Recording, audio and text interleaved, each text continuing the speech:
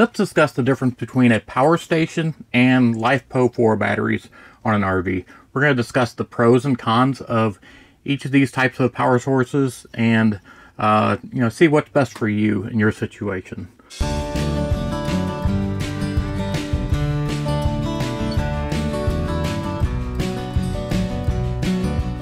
So we're going to start with the power stations. So these are the, basically it's a battery, it's a power inverter, pure sine, and it's a MPPT charge controller, all built into one unit. And they generally run from anywhere from, really small units to 2,000 watt hour units. And the pros of these are, there's some good stuff to them. The pro is they're simple. You don't have to install or know how to install these devices because it's all pre-packaged and there's no, complex installation process. And because they're portable, you can also pull them out. So you can use it in your RV, and then when you're going somewhere else, you can just pull it out and take it somewhere else. They also have different sizes. So you can get, the big 2,000 watt hour ones, or you can get the smaller Jackery style ones, the little ones. And each one has a different purpose, for what it does. So the cons of them are they are very costly items. So even the 2,000 watt hour one, you're going to pay, $1,300 for this item.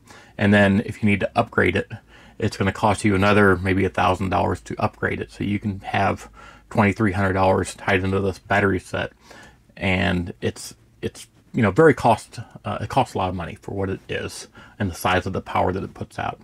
Another thing is, if you look at the warranties on these items, they don't last as long. So you're not going to get 12, 15 years out of these items compared to a LifePo4 battery system. So the longevity of them is a little bit of a downside. The other issue is they when you're upgrading them, they kind of have, some of them have limits, and they're just not the greatest for if you're if you're just running it for pure RV use, then your cost for these items isn't going to be efficient, was what I'm trying to say. Now let's talk about LifePo4. So you may already know I run LifePo4 on my RV, and I have a 280 amp hour battery. I have by the way, it's eco-worthy, and the reason why I mentioned that name, I'm not paid by them, but the cost of that product to the quality of the product is worth it, because it's $500 for a 280 amp hour battery, and that is equal to 3,450 watt hours, which is almost double what those power stations put out. So you figure $500 for almost double the power of a power station that costs $1,300.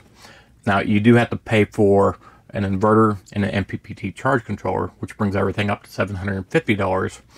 But upgrading is great on a LifePo4, because while I have $750 in this system, upgrading to double the power, I just spent $500 more for a new battery, and I just doubled my power on that system. So it's really, really cheap to double your power.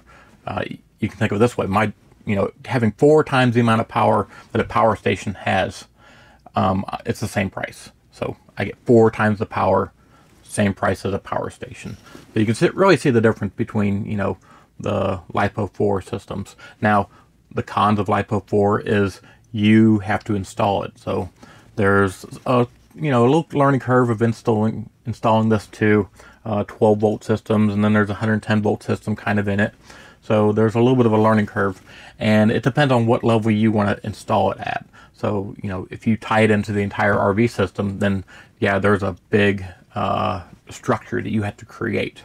But I got a video right here that shows you how to install a LifePo, an MPPT charge controller, and the power inverter, where you don't have to tie it to your RV system, and you get like outlets on the wall, and it just makes it so you don't have to do a complex system to get almost the same output.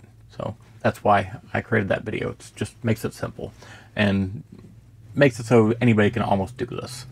So let's talk about pluses on the amount of power you get for the dollar. You get at least 2 times, 3 times, and if you go into a bigger storage size, you get 4 times the amount of power for the dollar. So you get tons of power for the dollar amount.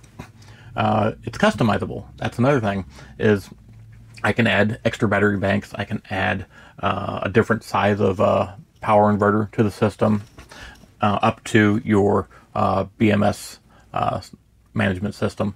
Now, the 280 amp hour battery, which EcoWorthy has, is 200 amps out. So it actually puts a lot of amps out. You can do a lot with that. I think it's up to 2,400 watts of output with that amount of power. Now, you could double up your batteries and get more, but in my opinion, you don't need more than 2,400 watts ever of power coming out of these battery banks. 2,400 watts is a ton of power, and in my situation, I even went lower. I went to 1,200 watts, and you can see another video of mine, the reason why I kept everything 1,200 watts and below, because it keeps costs down. It keeps solar panel costs down. It keeps the battery banks down. It keeps everything lower. So, like I said, check out that video. It's a good video to learn about all the reasonings behind, why you need to keep these power levels down. So, that's pretty much it for, power stations to LifePo4 batteries in an RV. Being able to take it out anywhere you want to go, power stations are king. And power stations have smaller ones like the Jackeries, and those are king because, you can't really do that with LifePo4 batteries. You could, but then you're going to be into the higher costs. So those little Jackeries are very cost efficient for what they're doing. And my opinion, if you're powering your entire RV and you're running an air conditioner and things like that, then you really need LifePo4, because the cost, dollar per dollar for what watt hours and amp hours you're getting out of these things, you're going to get so much more out of a LifePo4 than these power stations. So, and like I said, these are all my opinions, but I'm just trying to give you as many facts as I can about this stuff, and you can make your own opinion on this stuff. So that's it. And if you like what we're doing, please subscribe, because you all make it happen.